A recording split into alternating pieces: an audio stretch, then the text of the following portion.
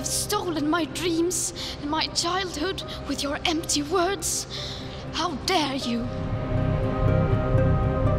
What do we want? Climate justice! What do we want now? When a Swedish teenager began skipping school last August to call for tough action on climate change, no one could have imagined it would lead to this. Shut it down! If we don't get it, shut it down!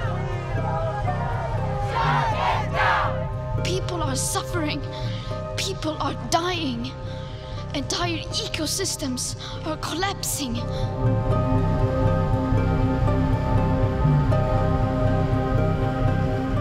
The global youth climate movement has come to New York, here to United Nations headquarters. Its leaders want to tell the world that the time for tougher action on climate change is right now. They say it's their generation who will suffer the consequences of global warming. Now, the movement's indisputable figurehead, the star, is the 16-year-old Swede Greta Thunberg. But behind her, an army of green activists has built up over the past year who are really driving this campaign. Tonight, we go inside the movement to meet 3 young women whose stories we've been following on 3 continents, in Australia, in Europe, and here in the US. We ask them what motivates them, what do they think they've achieved so far, and where now for this extraordinary movement.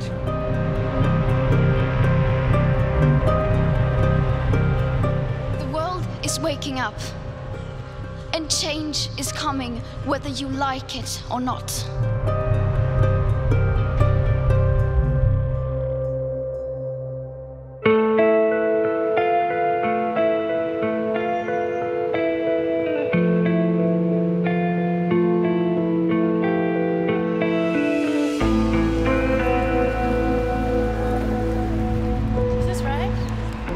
For Louisa Neubauer, life looks a lot different than it did a year ago.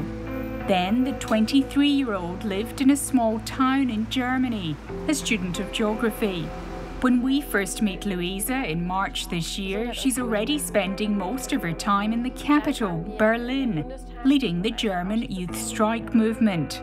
And wherever she goes these days, cameras follow.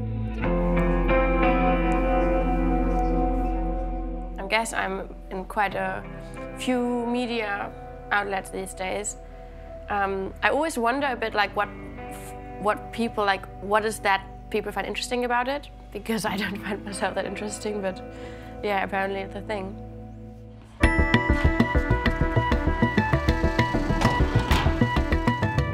Louisa is a key organiser of Germany's Fridays for Future strikes, regularly leading tens of thousands of students onto the streets, demanding a tougher political response to global warming. Hi, Nicholas, here's Louisa and Louisa Neubauer from the climate strikes.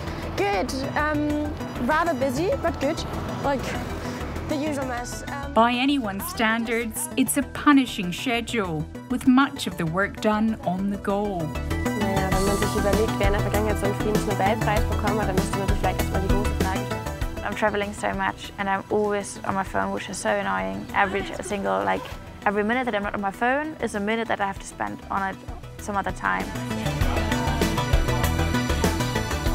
Ich glaube, Shea Butter ist eigentlich ganz gut klebrig, aber es sieht trotzdem matt aus. Also ich denke halt irgendwie eigentlich ist es... A photo shoot for a microplastics pollution campaign featuring a fake nosebleed wouldn't be everyone's idea of downtime, but it allows Louisa a rare moment of calm. Like, people always ask me, like, oh, how do you feel about the whole picture-taking thing? And in a weird sense, it's like very, very, very nice because I just for once don't have to talk.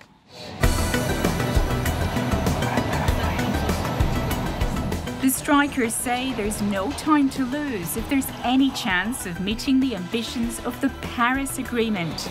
That's the 2015 UN brokered deal, under which member states pledged to endeavour to limit global warming to 1.5 degrees Celsius. I have no idea where the movement will be going. I just know that we are rushing towards a humanitarian crisis, towards an ecological crisis, towards a quite disastrous future We need a government to provide a plan on how to reach the 1.5 Paris Agreement target and then show that they're willing to act on it. It was a meeting with Greta last year that inspired her to start this movement of now weekly strikes across Germany. Greta ist extrem wichtig in dem Sinne, dass sie eine Geschichte geschrieben hat, eine Geschichte erzählt hat von der einzelnen Person, die einen Unterschied macht, indem sie einfach nicht zur Schule geht, indem sie nicht das macht, was die Gesellschaft von ihr erwartet.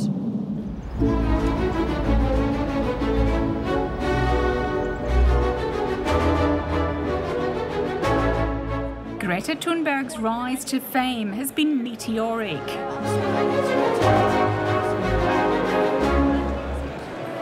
Barely a year after starting her solo protest outside Sweden's parliament, she's met the Pope, made the cover of Time, and addressed the European Parliament. Today, she's in Vienna, sharing the limelight with one of Austria's most successful exports. Bodybuilder, actor, former governor of California, and climate action hero, Arnold Schwarzenegger. It is the dreamers, not the doubters, who shape the world as we know it. Yesterday's crazy becomes today's reality. Greta's been called a puppet, an apocalypse guru, a deeply disturbed messiah, even mentally ill, but the Terminators having none of it. When they call you crazy, Greta, just remember, keep on going. Don't listen to them. Because just remember, sensible people don't change the world, but you will. Greta has Asperger's syndrome, a superpower she calls it, rendering her single-minded and blunt.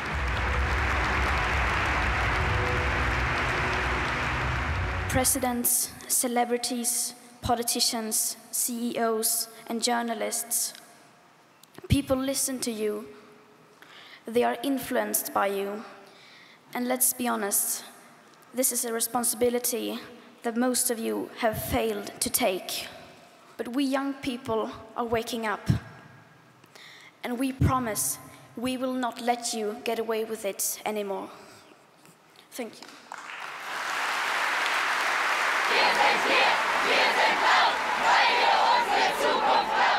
Back in Berlin, Luisa is leading a major strike.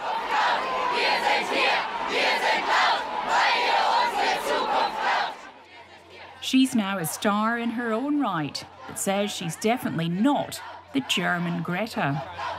Well, what Greta does is extraordinary, but it's also unique. What we do is we build a movement. So we bring together like 10,000s of young people, build structures, find out how to make decisions, which is, I think, a bit of a different job description.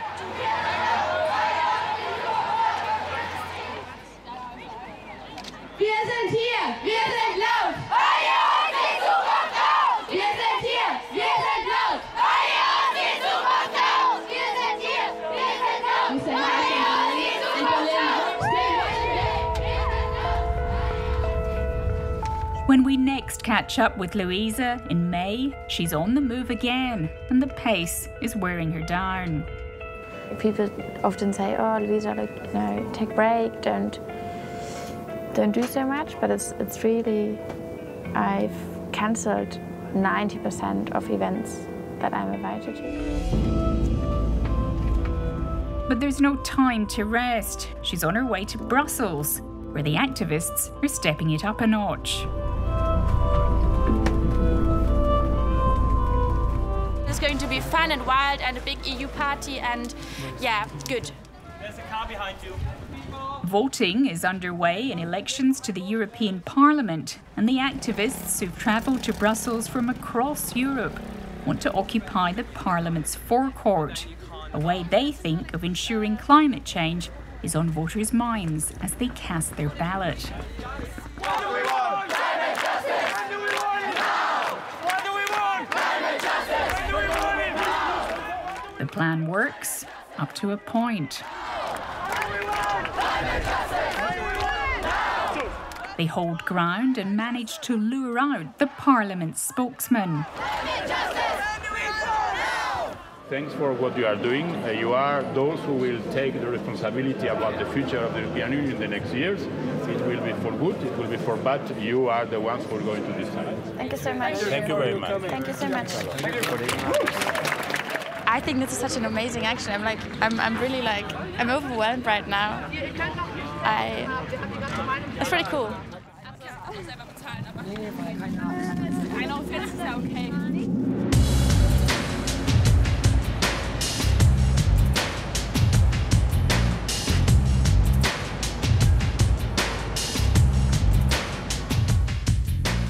Greta Thunberg has also been the inspiration for activists across the Atlantic.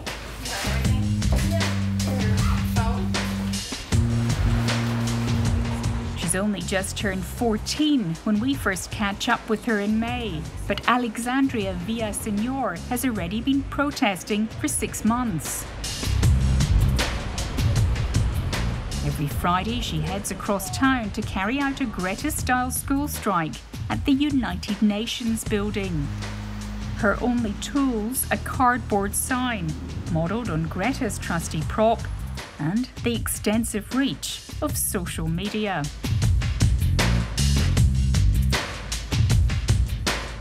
When I first started my school strike, it was in December, and so it was cold. I protested in wind, rain, sleet, snow, even the polar vortex. It's really just making an impact by being here. The act speaks many words when you're just sitting here with the sign. No oil! Keep the carbon!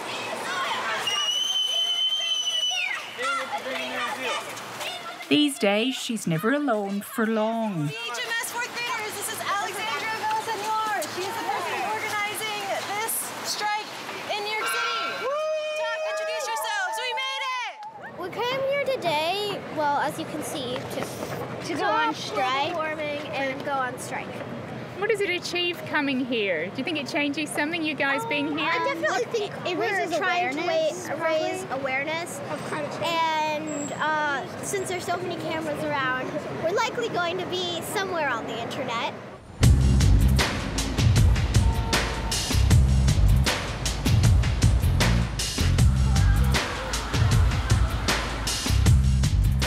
Alexandria's mum, Kristen, is a PhD student in climate and cultural studies, and the other half of this savvy double act. So we're meeting with Christian Fleming from the Public Society. He's our branding guy. He's awesome.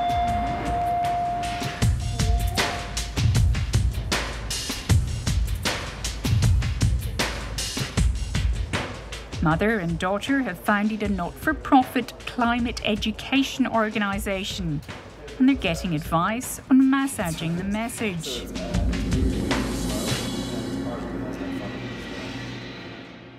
There's something to be said for being careful about how good you are at branding in activism.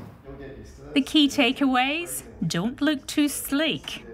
It's always a bad idea when you go to protests to see signs that look like they were printed en masse and given to people, because that's easy for somebody who wants to discredit an entire movement to say, somebody's funding this, look, they just gave them signs and are holding them. Lesson number 2, don't hog the limelight. It's always do your best to promote other people. Mm-hmm. So you can always point to that and say, it's not about me, But it's not just your political opponents you have to watch out for.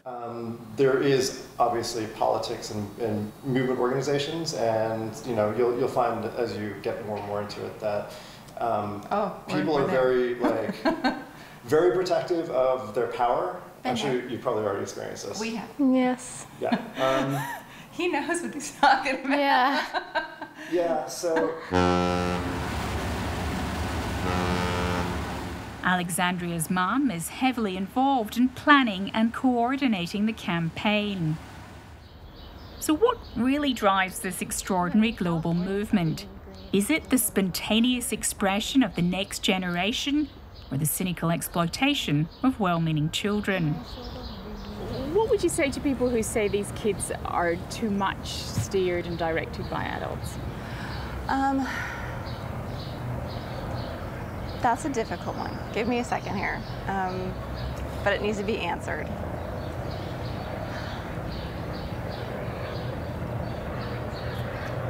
What I would say to adults who are making the claim that the students are being steered by adults is I would tell them that the science is solid.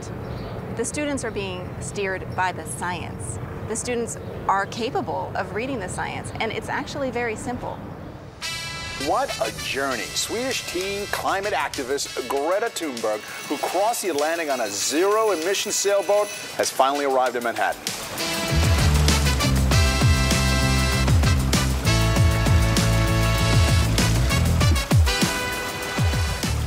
Greta took the slow boat to the UN summit in New York, 15 days on a racing yacht to avoid 8 hours in a carbon-emitting airliner.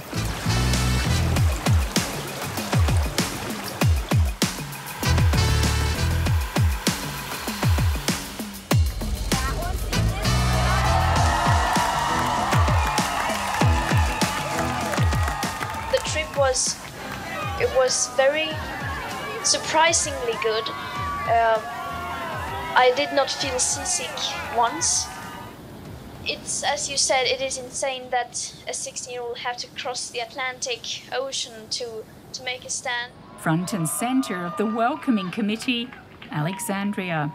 Your Atlantic voyage may have come to an end, but the climate action we will all take together on this continent has only just begun.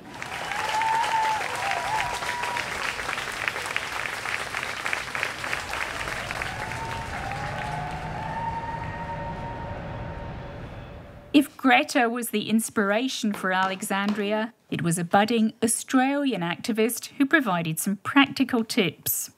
Back in November, I had reached out to Jean Hinchliffe, one of the lead organizers in Australia for School Strike for Climate. And I had said, hey, I want to organize here. How can I do this? Hey. Hi. How are you? My audio's gone wacky. Just give me a sec. The two still trade anecdotes and advice. If you're just promoting online or just promoting in particular areas, you're it's like preaching to the converted. It's like, yeah. I had sent it to one of the other organizers. Both are gearing up for the UN summit. Dude, I am so excited. I've never traveled internationally by myself, so it's gonna be crazy. I'm very, very excited.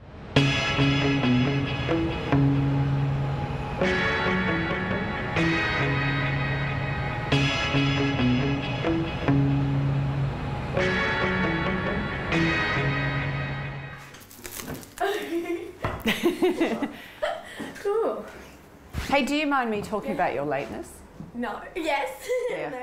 In Sydney, 15-year-old Jean Hinchliffe is packing a lot into her days. As an activist, a part-time actor, and a full-time school student.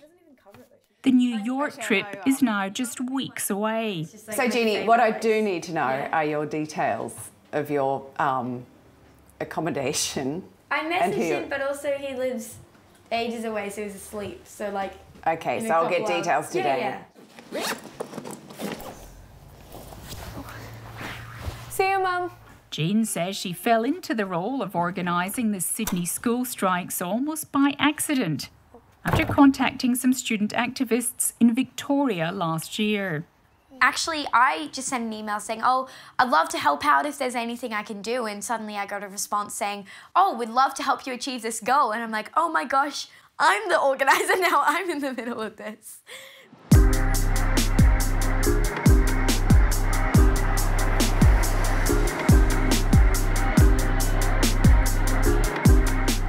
Well, I mean, I've spent my life growing up surrounded by this constant news of like polar ice caps melting and the Great Barrier Reef dying and animals losing their homes and bushfires and floods and this really enormous issue which no one is seeming to care that much about. And that's been really scary for me growing up, knowing that this is my future and this is what we're leading into.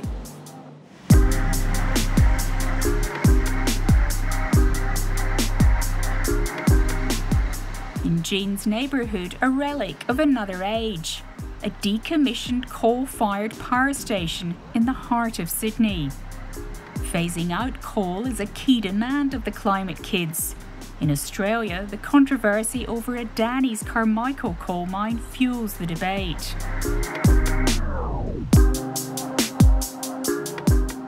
Our three major goals are firstly for no new sources of fossil fuels, including the Adani mine, full renewable energy and exports by 2030, and for a just transition and job creation for all fossil fuel employed workers and communities.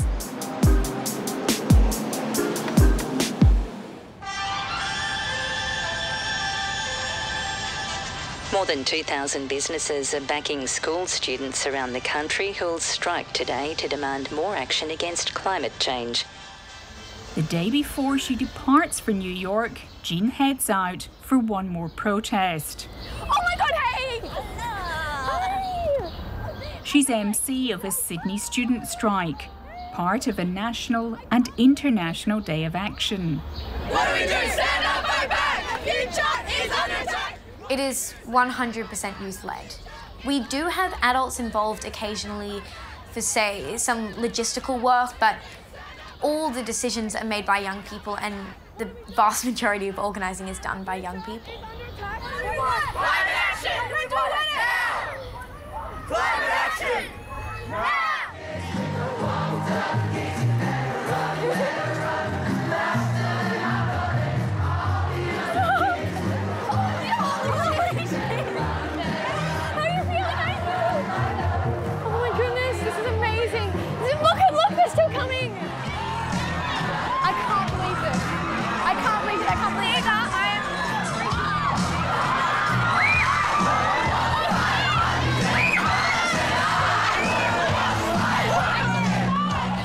An estimated 80,000 people pack Sydney's Domain. Across Australia, organisers say 300,000 people took part. Oh, okay! Hello, everyone! Okay. Globally, the movement claims 4 million protesters have turned out in more than 150 countries. This is not an inner city issue or a greenie issue. This is not a young person's issue or a wealthy person's issue. This is an everybody issue. We are the majority. And we demand change. It must be incredible to see your daughter kind of talking to a crowd of 10. It's like it's a different person. I don't feel like it's my daughter. It's just someone else up there who's such a great speaker. Yeah. Stop Adani! Stop! Stop Adani! Stop Adani! Stop! Stop Adani! Stop Adani! Stop! Stop Adani! Adults have been expressly invited to this event for the first time. It's not just parents and pensioners here. We also have a number of businesses who've given their employees permission to be here. And also in the crowd, representatives from more than 24 unions. That means this is the big league now. This is the world of environmental politics. And someone like Jean is up there on the national and international stage. For a 15-year-old, it's an awful lot to take on. And we will never back down!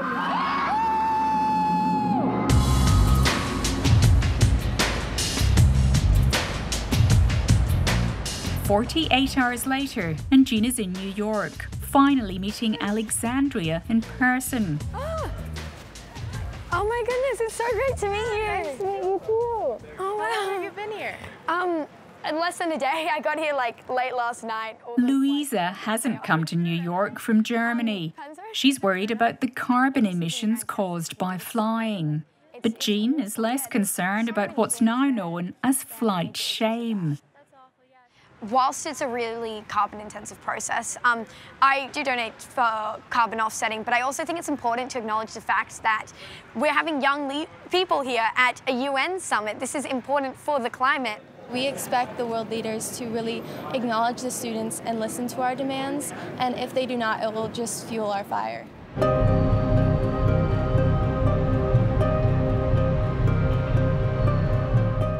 Over Over at the United Nations, Greta Thunberg's address to the climate summit is powerful and polarising.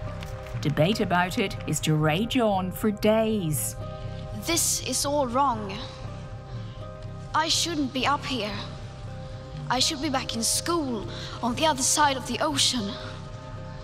Yet you all come to us young people for hope. How dare you?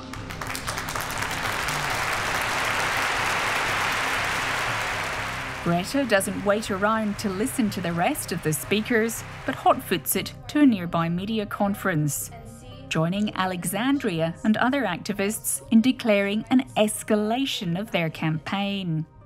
On behalf of all of us on the stage, I'm announcing that earlier this morning, we have filed an official complaint under the Convention on the Rights of the Child. The children aged between 8 and 17 have targeted 5 countries they say are breaching their human rights and violating the UN Convention by failing to reduce emissions. I just hope something good will come out of it. I hope it will have a good outcome, but we also have to prepare ourselves for the worst.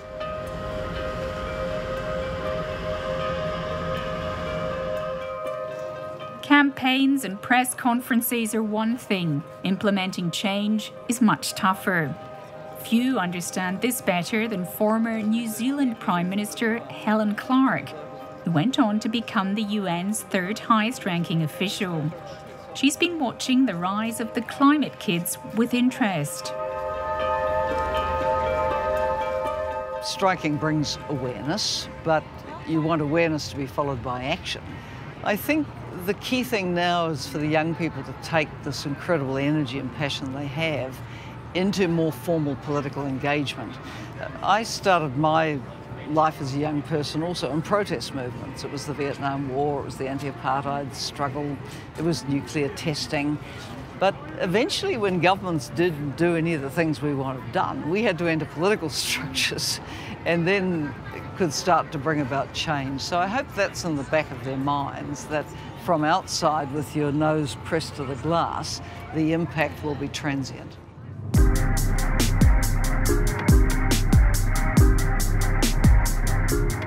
Jean too is aware of the need to move on from just striking. But she thinks it's too easy to say that young people like her should go into politics. We're really running out of time.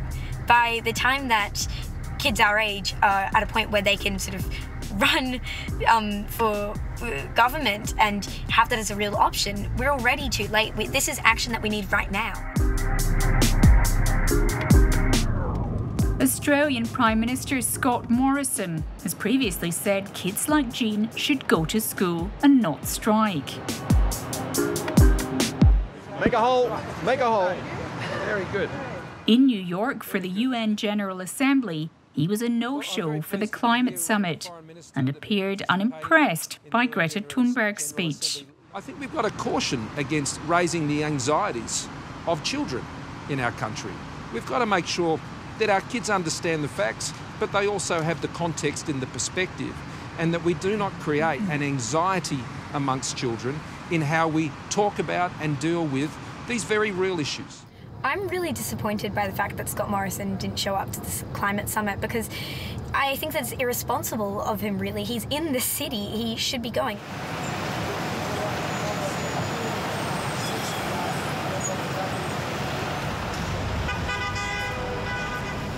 Jean can't get into the UN climate summit. The whole precinct is in lockdown. For now at least, her journey ends at this police barrier. I think that it's kind of ridiculous that so many young people aren't allowed inside the UN for this event. I mean, it's a climate action summit, and considering that young people will be impacted more than anyone else by the changing climate, I think it's really important that we're able to be given a voice and have a place within the UN.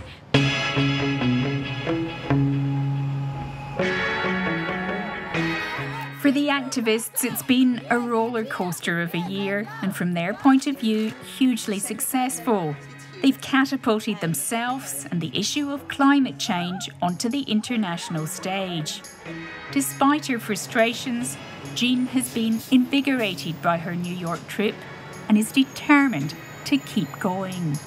We've got school, I'm working a lot of the time, but it's such an important thing to me that I don't know where I'd be if I wasn't being part of this all the time. It has totally changed my life.